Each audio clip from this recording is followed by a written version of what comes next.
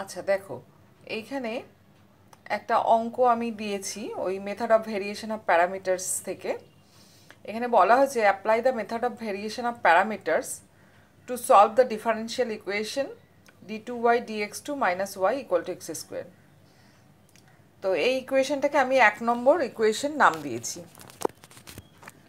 দেখতে পাচ্ছ এই যে 1 নম্বর ইকুয়েশন, ঠিক আছে? এইটা হচ্ছে ডিফারেন্সিয়াল ইকুয়েশনটা।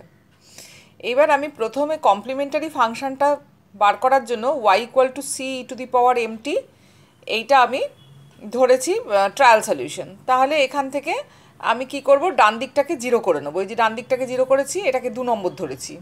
তাহলে অক্সিলিয়ারি ইকুয়েশনটা হচ্ছে M square minus 1 equal to 0। তাহলে সেখান থেকে এম এর ভ্যালু পাচ্ছ এম ইকুয়াল টু 1 মাইনাস 1।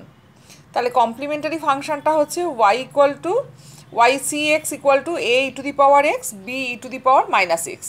দেখতে পাচ্ছ তো? তাহলে হোয়ার এ and B R two arbitrary constant, এটা তো জানা কথা।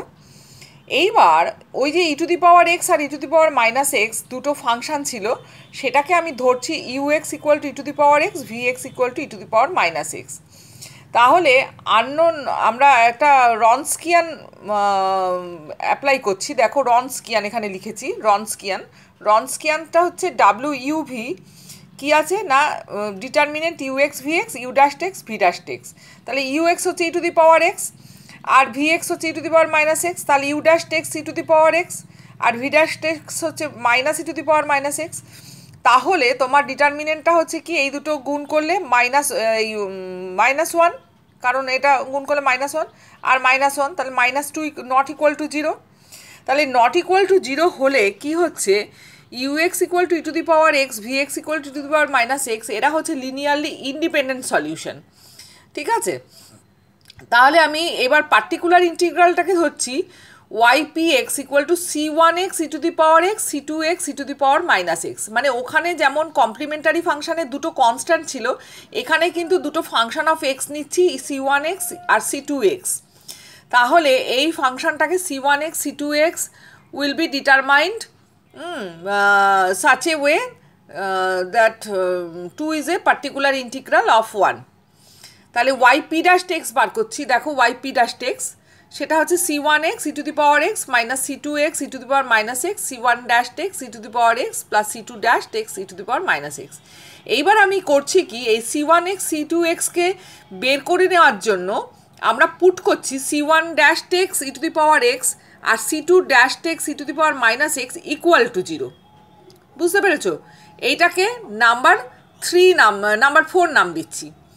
এইবার Y P dash x means তাহলে হয়ে যাচ্ছে ওই পোর্শনটা বাদ চলে গেলে ওয়াই পি ড্যাশ এক্স হচ্ছে C one x E to the power x minus C two x E to the power minus x. এইবার আবার ডিফারেন্সিয়েট করছি। দেখো এই যে Y P double dash x দেখতে পেয়েছো, C one x E to the power x plus C two x E to the power minus x plus C one dash x E to the power x minus C to dash x E to the power minus x. তাহলে Y P হচ্ছে solution of the equation 1। তাহলে ওই equation 1-এ আমি বসিয়ে দেবো এই Y P double dash এক্সের যে ভ্যালুটা, সেটা দেখো। এবার পরের পাতায় যাচ্ছি আমি।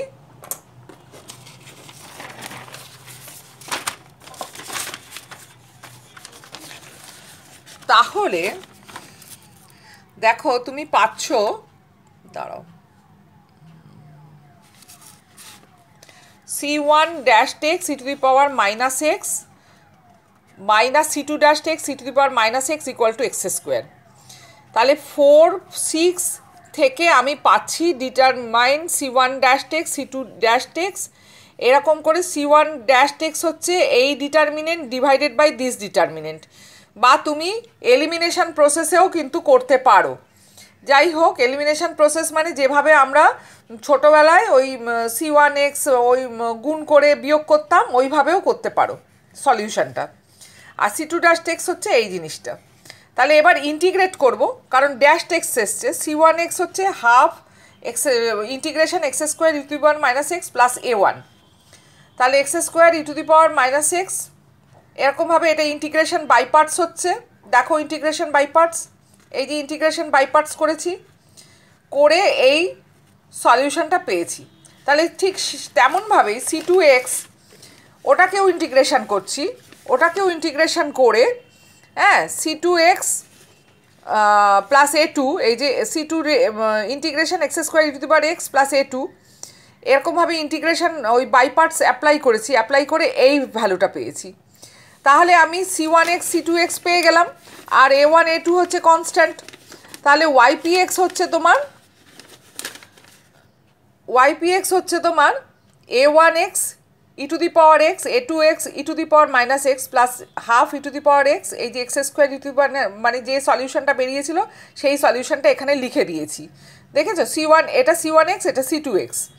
তাহলে এইবার আলাদা করে নিচ্ছি, আলাদা করে নিয়ে ভ্যালুটা বের করছি, বের করে y হচ্ছে তোমার কমপ্লিমেন্টারি ফাংশন আর পার্টিকুলার ইন্টিগ্রালের যোগফল। তাহলে এখানে কমপ্লিমেন্টারি ফাংশনটা লিখেছি আর এখানে লিখেছি পার্টিকুলার ইন্টিগ্রালটা, লিখে এই যে সলিউশন বার করেছি। ঠিক আছে, আমি এবার তোমাকে হোয়াটসঅ্যাপে পাঠিয়ে দিচ্ছি।